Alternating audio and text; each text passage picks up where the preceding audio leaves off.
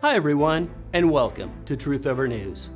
Testimony in the Danchenko trial has exposed many things, particularly the ongoing corruption at the FBI and the effective collusion and corruption of the Mueller investigation. But there's one particular area in regards to Danchenko's extensive ties to the FBI that we believe is being overlooked by most people, including during arguments made in the trial itself, and we believe it is an extremely important one.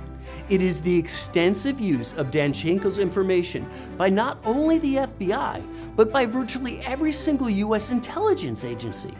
It is our contention that every investigation that Danchenko's work touched and every use of Danchenko's many reports by the intelligence community needs to be fundamentally revisited, re-examined, and scrutinized.